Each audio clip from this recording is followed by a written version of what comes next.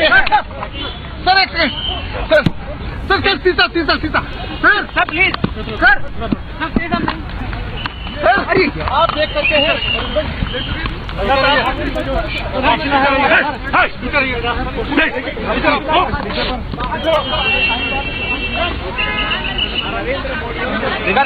दिखा कोई नहीं।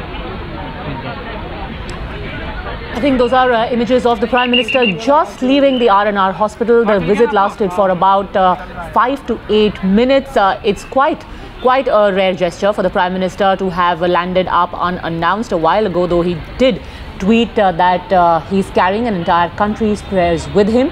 He will be visiting the R&R hospital. Earlier in the day, we had the Army Chief, Dalbir Singh Suhag, General Dalbir Singh Suhag. He had visited Lance Naik Hanumanthappa just minutes after he had been evacuated from Siachen and brought to the hospital in Delhi. We've got Abhishek with us on the phone line.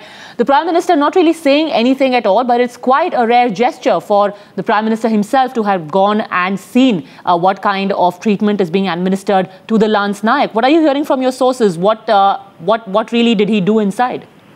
Well, we know that Prime Minister Modi and the Army Chief beside him and also the Commandant of the R&R hospital were in the ICU. Prime Minister asked about the condition of the Lance Naik.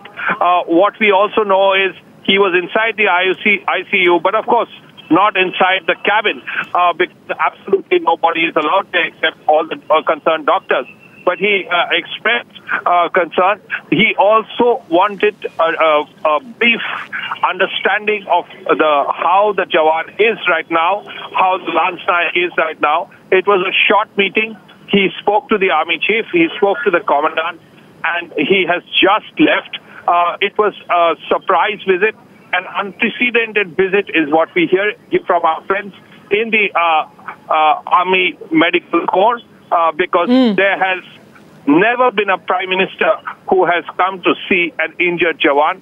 This is the first time that in memory that any Prime Minister has come to the Army Hospital of the Research and Referral to actually meet a Lance Naik, an injured Lance Naik. So there is a lot of goodwill here about the visit, and it was a surprise visit. The police were not aware of it. It was almost suddenly that one saw 4 vehicles with the Prime Minister in one of them arriving. And he left also in almost similar manner. Very quietly, the entire convoy just moved out. Over to you.